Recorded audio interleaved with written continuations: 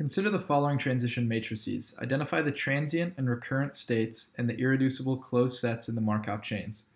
Give reasons for your answers. Now, before we start these examples here, there's 3 examples. I'm just going to go over what it means to be transient, recurrent, irreducible, and closed. So I've written out these definitions at the top. A set C is called irreducible if whenever I and J are an element of C, I communicates with J. Simply, if you've seen multiple Markov chains, it's when we can get from one state to another in a certain set. That's all irreducibility means. It's pretty simple. It's gonna come into play here when we're looking at these recurrent states, and you'll see why as we get going with these examples. Now, a set C is closed if it is impossible to get out of the set. So let's take sets 1, 2, and 3, for example. Set 1 and 2 speak to each other. Set 3 speaks to 2, but 1 and 2 only speak to each other. So once we're in once we reach state 1 or 2, we cannot get out of being in states 1 and 2. This is all this means. C is a closed set then, if C is the set of states 1 and 2.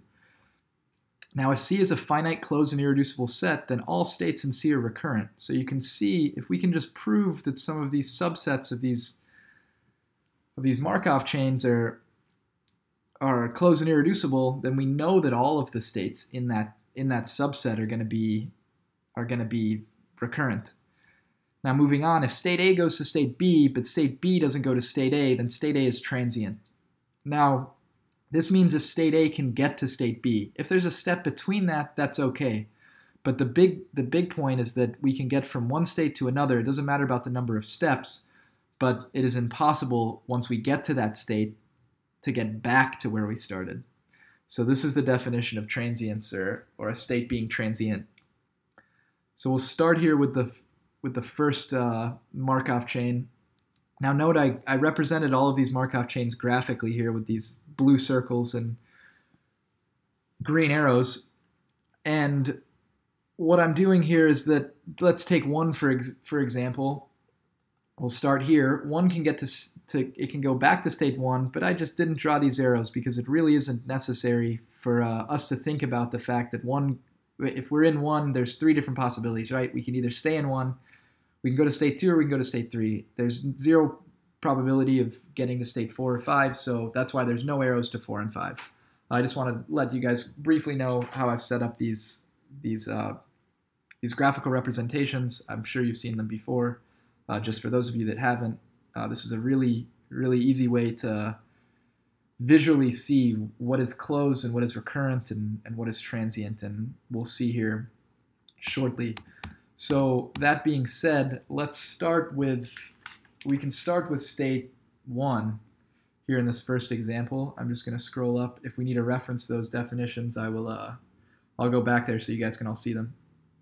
So 1 speaks to state 2, but 2 doesn't speak to state 1. Now I'm using this notation of the arrow to represent that 1 communicates with 2, and this arrow with the dash through it where 2 doesn't communicate with 1.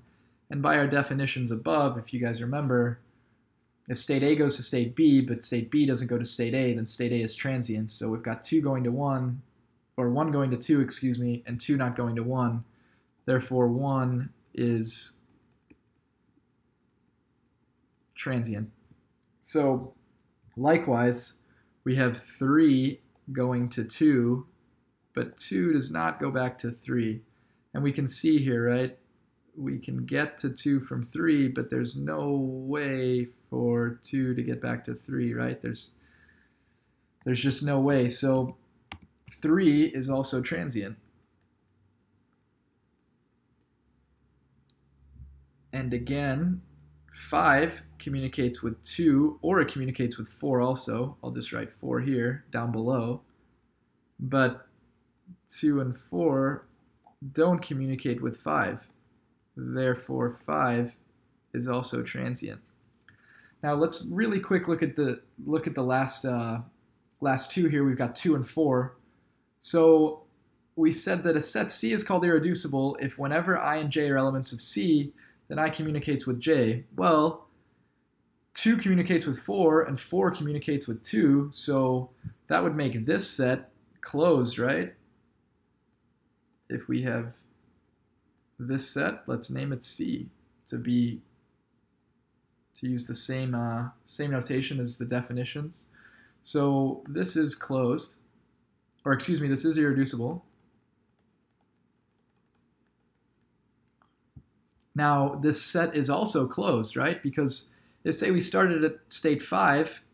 Well, if we don't go back to state 5 and we go to state 4 or state 2, we just remain in state 4 and state 2. There's no changing this.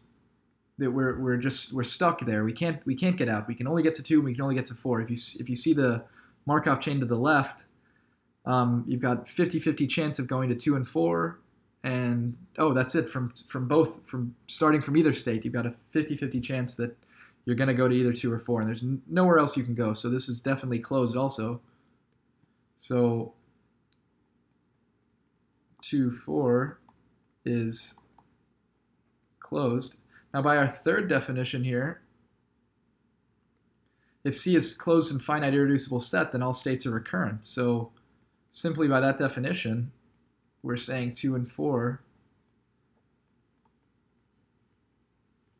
are recurrent.